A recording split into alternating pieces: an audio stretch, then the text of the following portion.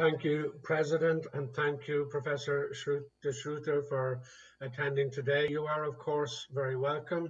You are no stranger to our work, and I remember your intervention at our group meeting, Group 3, in 2017, when we discussed the SDGs as a new frontier of rights and progress for the EU.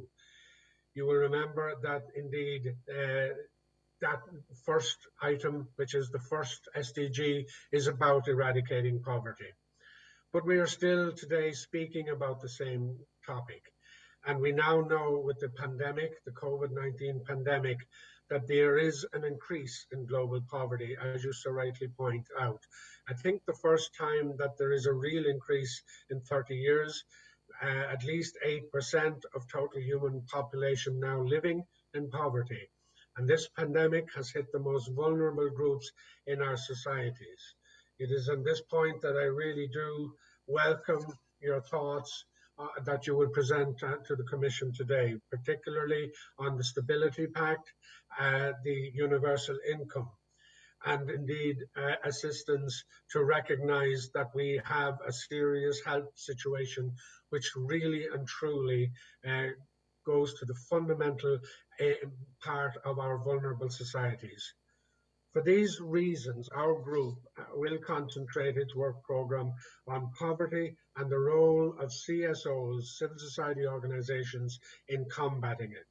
So we plan to approach this subject from the broader context of not just the impact on COVID-19 on our lives, but the impacts that will last for quite a long time. Remember, this generation now experiencing this is the second time. We had the financial recession only a few years ago, where careers were interrupted and stopped, where businesses found themselves in difficulty, and many have not recovered. So in the second time in a generation, we find ourselves once again dealing with a massive universal interruption in our work.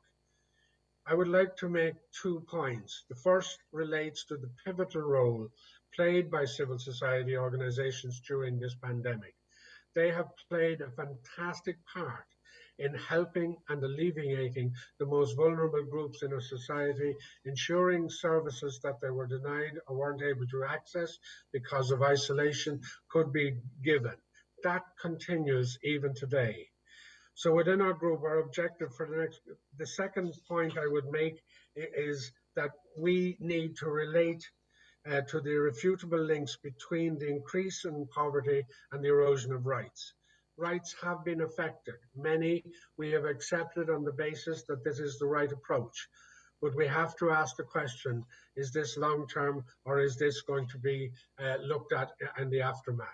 We also must look at the situation regarding digital poverty. Many of our work situations now depend on good digital ability to work. And this has the unfortunate result of separating even those on the poorer level from the well-off. By way of conclusion, I can only hope that the positive legacies from this health crisis, as you have said, some of those in terms of the speed in which the EU have meant in terms of bringing help and assistance to communities, the speed of governments in reacting.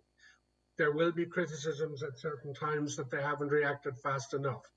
Now the challenge is, will they speedily learn the legacies of this and make sure that this occasion we will have risen and it will have been worth it, and in future pandemics that we will be ready for them. Once again, I thank you for your attendance today and wish you really well in your work.